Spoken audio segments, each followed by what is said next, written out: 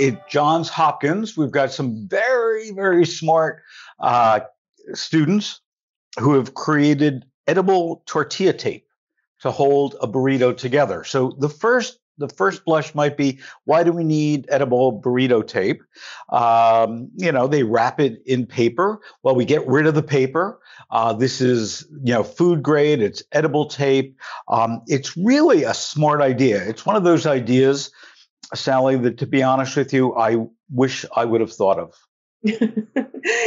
Me too, and good for them for coming up with this idea. It makes me think about how frustrated I get when I make enchiladas, and the tortillas in the pan fall apart as you're getting them out. This is a great solution for that. And according to these students, even though they can't reveal a lot of details yet, because they are currently trying to get a patent on this, but apparently all the ingredients are safe. And it can, keep you from having those messy burritos. Yeah, and it's 2 inches long and half an inch wide. Really, really smart. Good for those students at Johns Hopkins.